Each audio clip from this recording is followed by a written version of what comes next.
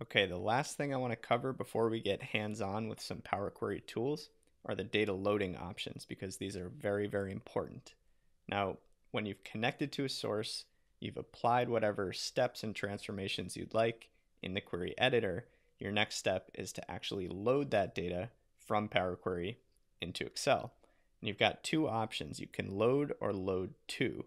If you press load, by default, Excel is going to try to dump that table and that data into a sheet, which is okay if you're dealing with very small data sets, but for the purposes of this course, we don't want to go that route. So you've got a few options here. The first set of options is table versus connection only.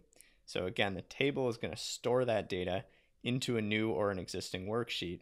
And because you're dealing with a worksheet, you're also dealing with the size limitations of a worksheet, just about 1,000,000 rows.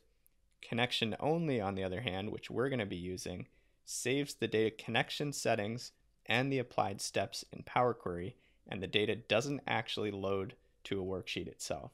Now, the last option that we really care about here is the checkbox that says add this data to the data model. Now, we are always going to check this box because we always want the data to be accessible as part of our model.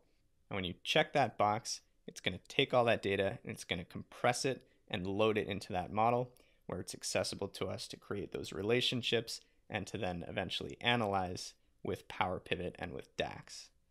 So with that, let's get started with some basic table transformation tools.